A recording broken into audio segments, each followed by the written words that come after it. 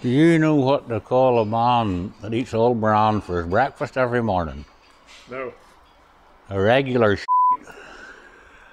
And sometimes I think he eats too much old brown.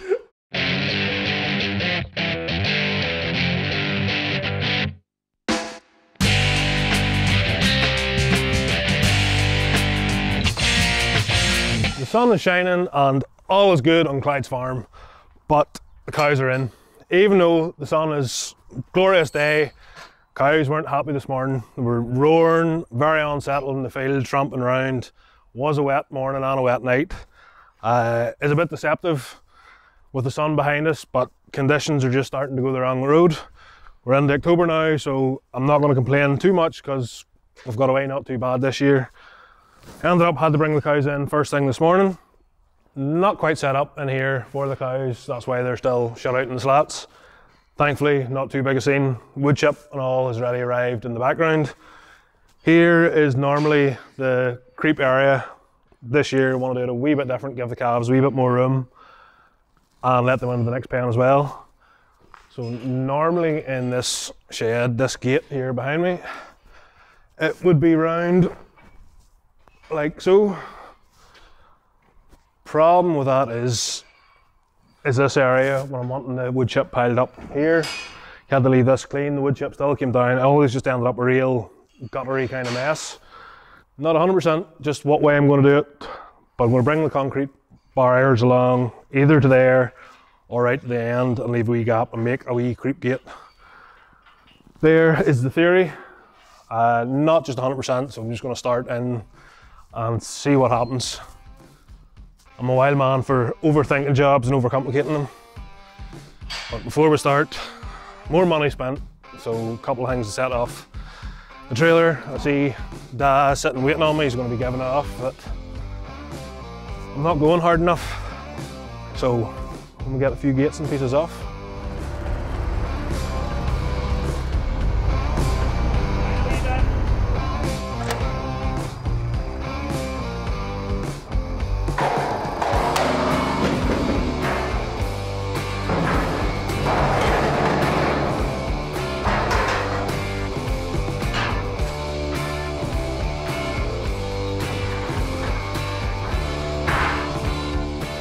You paying for all these sheep gates? I'm just looking at that truck. You're going to have to buy meal now to put on it. It feels like we're never done buying sheep gates at the minute, but we're getting there. Cattle truck behind us. This year the intention is for the calves and the creep. Normally I just put in a feeder if I do creep them, which is the last couple of years they haven't really been getting creeps. I think I've said before, calves should be creeped. It's the cheapest time to put meal into them. The idea of this is that I'll be going in every day to feed them and help kind of get the calves quieting down, get them used to you. You stick a feeder in, less interaction with the calves. Isn't always a good job. That's my theory. Don't know how scunnered I'll get after going in every day and feeding them when I could just fill the hopper with meal, but we'll see. We'll see what the reversing skills is like. I'll not say too much, mine wouldn't be much better. Cut her in!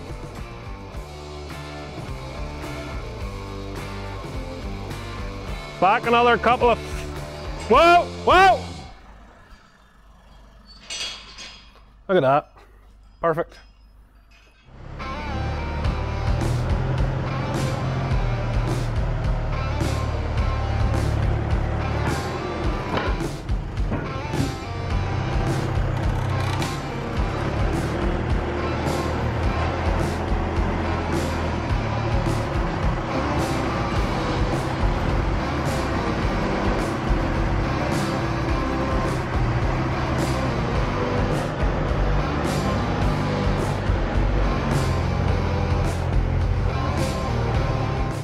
Come on ahead, forward. Straight, no, straight forward. No, just drive back the way you're at. Go back, just, whoa. And push your boom out, straight. Drive forward a tiny bit. Whoa, whoa, whoa. Man doesn't know what whoa means. It's not a handy job, this is just a wee bit awkward. Just you can't get in close enough because the posts and that. We'll get there. You need to hit her just in this corner. No, whoa!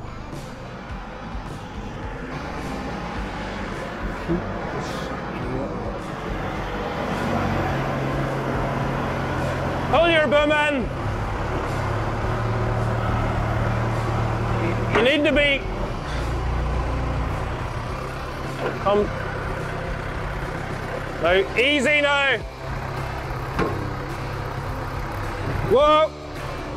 It's just going to get a wee bit more awkward as we come further along here. We're not going to have the room to get manoeuvring. Still should work out all right. It's just going to be a matter then of making a gate to suit, hopefully. We'll see you in a few minutes.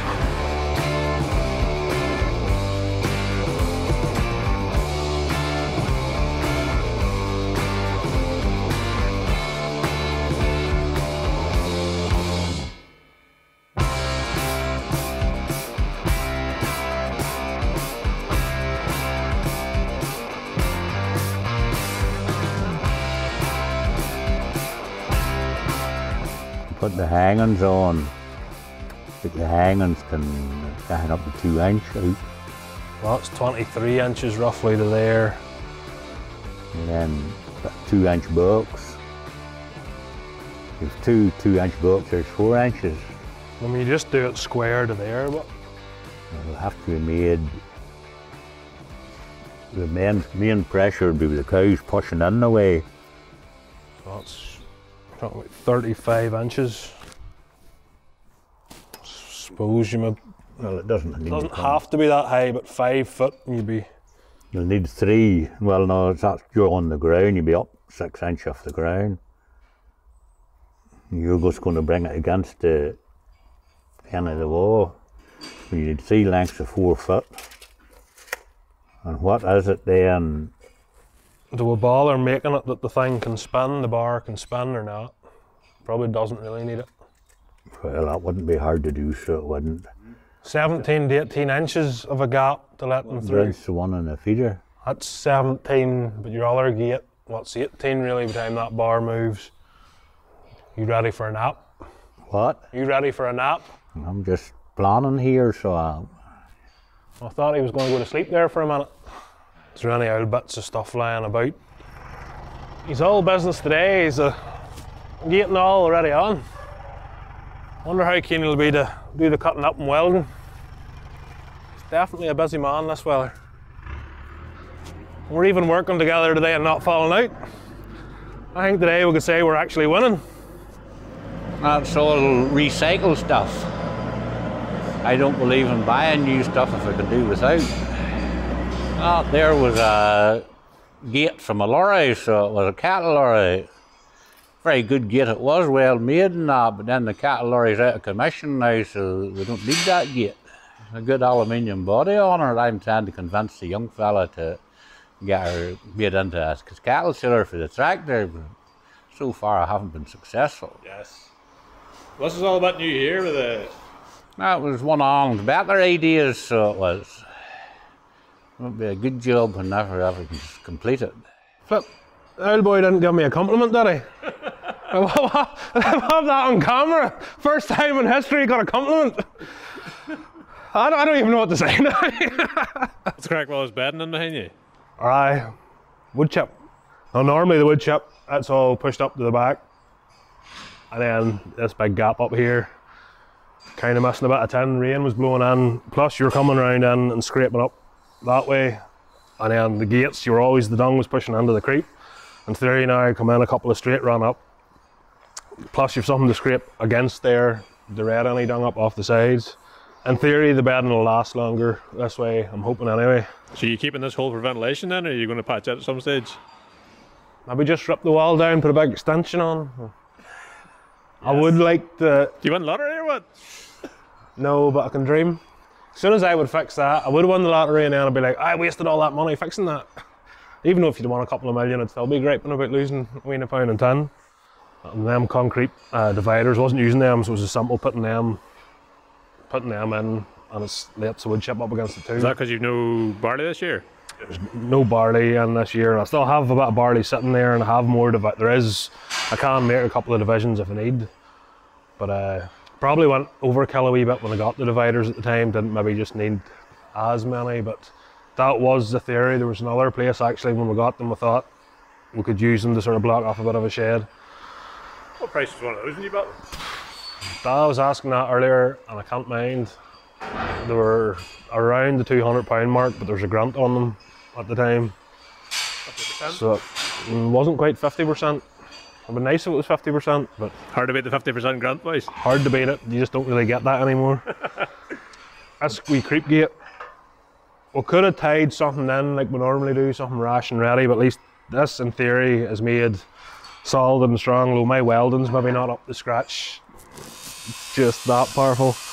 But again, like Dad doesn't like to buy new steel, so there's an old gate lying about that was recycled, cleaned up, buffed it down, cut the lengths, and we've made this. Drilled these holes before we welded it together in the pillar drill. Obviously, welded all together, I forgot a couple of holes, so that'll not be a big deal. This here, that spins, basically, you can take that out. You know, you can shift the size depending on your calves. I'm a hole short for one, I don't know what I was thinking. But then, I've also this other hole here, I need to make another one of these bars. That'll just mean there'll be a bar in there, and I can shut this off completely. If you want to keep the calves back for any reason, or when you're weaning or that, you can split them accordingly. But then on top of that, to have a bar there, I need another hole drilled over here to keep my spare bar, because if I keep my spare bar lying about, I'll just be left at my backside somewhere and I'll not remember where it's. Pretty much, I'll be, where'd that go? He'll be shouting at me, where'd you leave that? Place for Everyson and its place. RSB gate just took a lot longer fittering at it. Like I say, she's still not right. And I need to put, mine we put holes there, because I had to put a bar across. I'm just worried that's too tall. The cows shouldn't fit through it, but I end up, normally I'll have heifers or something in the batch too, and then a heifer will try to go through and get stuck. That's the other thing with that turning as well. It gives that if a calf does take a race or get spooked, it's not just hitting solid, that'll spin and it'll be a bit more flex. But the cows and calves shouldn't be getting spooked, but you never know what happens. The gate there that I use footering at, that's to go onto here to shut off this, so it's going to be a sliding gate in theory. Why does it need to slide over? You need to match that post there now. Because if I build that on, depends just what I'm doing, but if I'm shutting this round, it'll block off the crush entrance sort of thing, because this is... Oh, that matches the steel over to the other side of the Merlot, does it? Sort of. It's just a wee bit short of it actually, by a couple of inches, just the way the post hung, but... This is a new post? Well, that post was in, but it was broke, so it was took out and reconcreted. The concrete was all broke. You weren't tempted to like bring it, what, 3 foot this way, no? No, because that's in line with my bays. The dilemmas, Alan, the dilemmas. It's because these are 15 foot wide and 18 foot long, because when Dad was putting the steel up, or shed up, it was, you got that extra, 18 was the maximum you could go, so most places is the standard 15 foot, but I'll get another 3 foot there. Yes. So it just means your gates don't always work out, but in theory, wee hangers will go on like that, and the gate will slide up and down. So my pin for locking in my bucket and shear grab, it has seen better days, and she's stripped the threads out where the hose that goes in, so that's going to have to be made. And then the Merlot itself, the hole, I was sitting slapping about, it should have been fixed long ago, and then that wouldn't have worn and broke. But anyway, headstock's going to have to come off her and took over and get engineered. Ah dear, and just noticed more calamities. My good cement. Thought I was doing a good thing, had this water truck patched up and fixed, and then it's broke off already. It's going well today. What about your front hub? These sexy tires. So when JB's mom was there, he noticed a wee rattle, and then the hub, I actually thought the whole hub was going to need replaced. That's a wee steel cup that's meant to be right round there, that bit's completely disintegrated and worn off. There's a wee nylon bush. So the nylon bush, it was completely gone. That was gone. Danny got the phone to him after JB put the new tyres on. He came out. He was, I don't even know how long, he wasn't there that long. Ripped the wheel off, got that out. I was happy enough. The wee steel cost, I don't know even what it cost yet, he hasn't sent me the bill. But it didn't need the new hub put on, so that was the main thing. But again, it's impressive to watch Danny. You know, he comes out, he's just running about like a madman, gets the thing done. He knows the machines like, and he's no time of getting through it. And then, well, he brought the wee apprentice was with him too. But I asked the wee fella, I says, is there a lot of money to be made? No, I said something like, do you want to be a mechanic? Is there a lot of money to be made? And he says, oh yep, there's a lot of money at mechanicking. Don't think his dad was too impressed saying that there, but what's more, the wee man was a FarmFLiX fan, so it was like that. Probably shouldn't really show that. That was very, very rash tacking. That was what had the gate set up against the other one, and it was just literally tacked that to square it up because that whole thing moved. You think you flew over with an aeroplane and dropped it on it? Aye, that's just bird dung welding that, but I was only to tack it and hold it in place, and now I'll make a real hash of it. So who is the welder, Tom or Alan? Go on, say something smart. I reserve my judgment. What are you at? Changing the front glass and that, they can't see nothing through it. All the wee sparks off the welder just banjaxes that up. And for some reason we had a spare glass, which is not usual about here. But I thought maybe Paul would do all your welding. I don't know, I think Paul can weld, but he wouldn't be that. He's never done any welding work because anytime he was down fixing machines, that was the one time I felt like I was useful. Paul would came here, weld that, weld that. I have one of them auto darkening masks, but I used it in welder. I could not get the thing set right. I'd welded away one day with it, and then the headache that night was unreal. And like, she just mustn't have been darkening. Whether I'd got a faulty helmet or not, she just wasn't quick enough at welding. I did actually really enjoy welding until that last year I developed a problem with my eyes, and it just put the fear in me. I'm scared of getting a flash now. I'm not just as... It wasn't the welding that affected my eyes, but I'm just... When you have problems with your eyesight, you don't want to mess it up now. Like, it's... But I welded, again, one of Dad's recycled gates. Had to weld it for putting an extension on, but it was that paper thin. You were just literally tacking and tacking and tacking. So I was just, every time, I was just shutting my eyes and like welding my eyes shut. And I thought that was dead on, or no bother. My eyes, it didn't affect as such that night. The face swelled up, my eyes closed over, and I woke up in the morning, I couldn't figure out, I was like, what the flip, it looked like I went 10 rounds with Mike Tyson. But it was the welder, it was just like getting really bad sort of sunburn, like UV. You were just, because it wasn't my eyes, the rest of your face, you forget the mask's protecting. But it was a bit grim for a day or two. I looked like the Elephant Man or something. Whenever I wasn't much more than a boy, just starting out in life, I decided I would do a course in engineering. Yes. So I went to a night tack with Roller and me. There were two men, Tommy and Wally Graham, they were blacksmiths. Exceptionally good blacksmiths. In fact, I would have called them engineers rather than blacksmiths. They were that good. And next time I was up at it getting something done, he looked at me. He says, I hear, he says, you're doing a course in engineering. I says, aye. He says, you're only wasting your time. He says, and you'll never be doing the near 6 inch, do you? He says. Well, he wouldn't have been far wrong.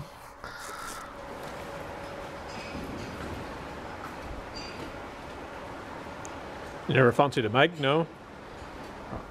I only ever used one for about 5 minutes once, and could I get onto the way of it? Because like, usually with the arc welder, you know, you're always moving the hand in.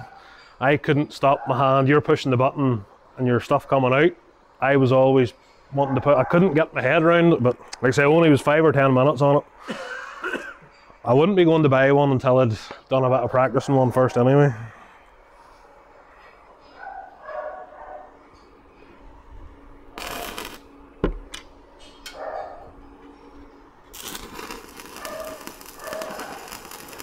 My Uncle William told me one time, he says, look at that there, he says, look at the way that's peeling up off itself, he says, that's the sign of a good weld. And my dad says, he says, oh, but sure, look at the big heavy plate he was putting it tall, he says, the sheer heat of that alone left it. Like, in theory, you hit it once, that whole strip should just flick off. If it doesn't, well, if it's peeling off, you are doing braving well, like. I was never fit to wield above my head, so I wasn't. I blamed it on the welder I had. I thought wasn't a good enough welder for that job. We were cutting silage at the rollers and we just took the tools and all lasses wherever we were going. And the drawbar broke in the silage trailer and below. I never got that welded. An old boy lived beside the brother, he was retired, he had been welding in the shipyard. Yes. Brother went and got him and come out and he said, we need to tip the sailor over. Oh no, he says, I lie on below. And I said, but that welder's hardly good enough for that sort of welding. He lay down on below and he welded it right above his head, and I couldn't have welded it straight down as good a job as what he done. There was nothing wrong with the welder, it was the way it was handling it was what was wrong. There's a slurry tanker. Give us another rod there. The slurry tanker, that had a hole underneath her. And I didn't really want to attempt coping her, I thought I'd lie underneath her and weld. It wasn't a good weld, but the worst thing was the bits of spark and metal dripping down. Oh, got down in the arms and the sleeves. That's what welding gauntlets are for. You should have had them bought for me, shouldn't you? I'm retired, you're in charge, you know. You weren't retired whenever I was lying under that.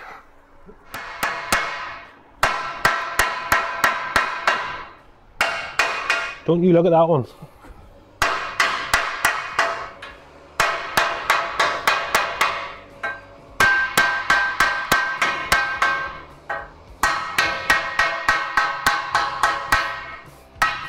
Look at that one hitting that one. That's the one there.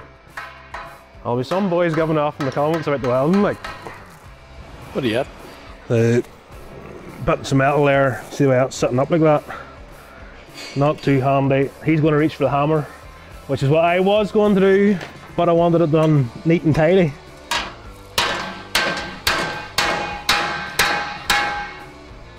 That's the difference, I was an engineering course, you weren't.